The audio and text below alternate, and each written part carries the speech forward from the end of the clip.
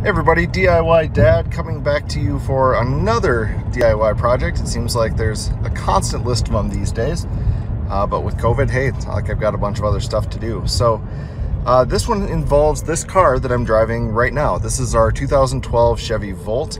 I will say I absolutely adore this car. We've had it for a number of years.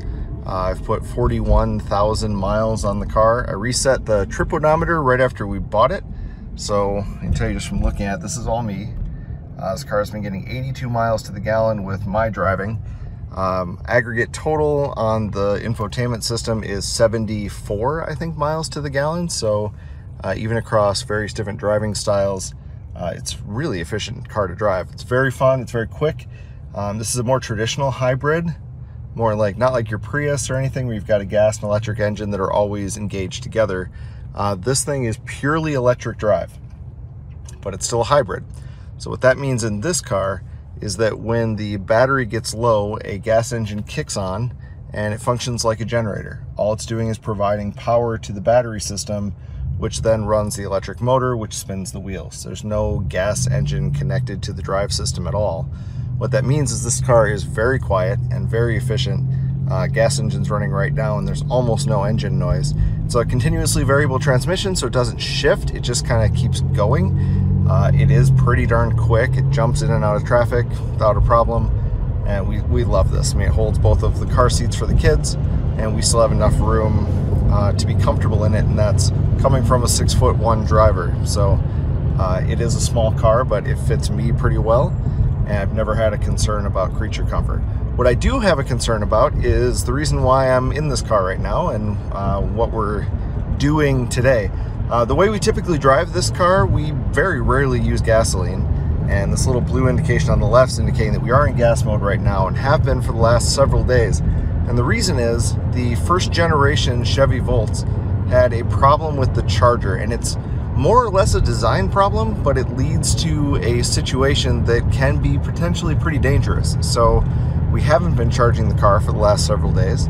I'm going to fix this problem today, so I'll take you along with me. We'll discuss a little bit what it does, how to see the warning signs of this happening, and then those of you with a first generation class 1 charger, we'll talk about how to fix it and kind of how to avoid this problem if you haven't had this problem yet. So that's what we're going to be doing today, and I'll transition over to the garage. We'll show you what we're looking at.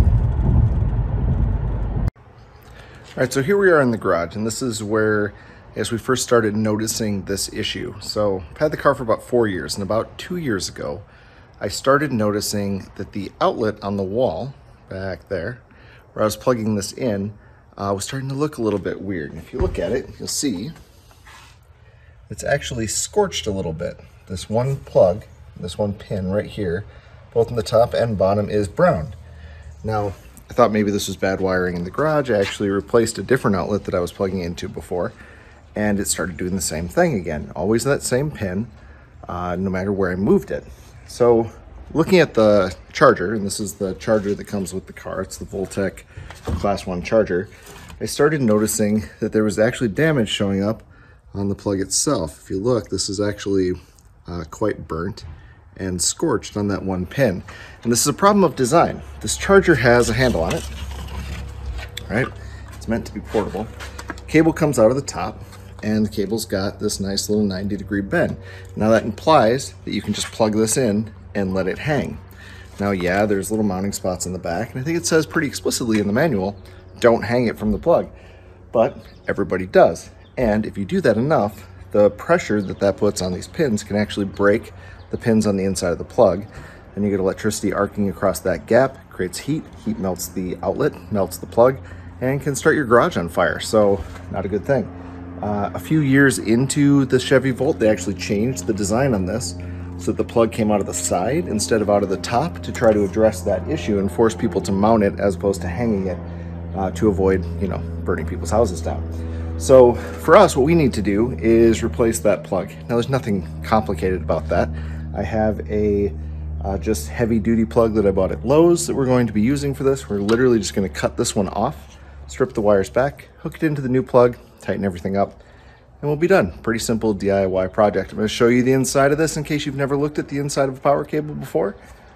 It is about as straightforward as this gets. So 2-3 minutes, we're gonna be done. So I've cut the end off, and I wanted to show this to you because it actually kind of surprised me a little bit. As I was stripping this wire back, the inner casing on this white wire is just completely falling apart. You can see it's kind of cracking there as I go further back. So from all the heat this has been exposed to, it's actually disintegrated the wire back almost 2 inches from the plug. So you can see how bad this was getting. Also on the plug itself, kind of looking at it a little bit, like this pin is very firm, that pin is very firm, and this one is not. It wiggles all over the place. So once we get this project done, I'll probably cut this plug open so we can take a look on the inside and see what kind of damage is going on in here, because I'm guessing it's fairly advanced. So I had to strip back about 2 inches to get to clean wire. I'm going to go back about another half, cut this outer coating off, and then cut off all of this wire that's gotten pretty brittle from the heat. So we're going to use the better part of the wire back here, and that's what we're going to hook into our plug. This is the plug that I chose. I didn't go with a 90 degree because I wanted to remind myself never to hang it from this plug again. So this is just a standard heavy duty plug. Essentially what ends up happening here is we're going to strip these wires back, and then they slide into these 3 terminals, and then screws on the side tighten in little connector plates to hold everything securely. You end up with a nice insulated tight fit, and then this piece closes over top and screws tight, and you're left with a pretty stable outlet. So I'm going to strip this back and then cut off the brittle part of these wires, strip out about 1/4 inch, 1/2 inch of bare wire to go into here, and then we'll tighten it up and just check in once before we close everything up.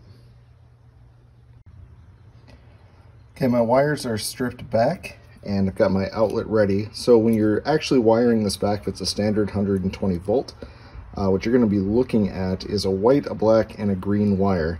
And if you look at the sides of this, you notice I've got a silver screw, a gold screw, and a green screw. Essentially, silver goes to white, gold goes to black, green goes to ground or green. So for most of your outlets, that's going to be the way it works. If you're looking at the outside, this left-hand pin is your black wire, right-hand pin is your white wire, and then, of course, your base wire, your ground, goes down here.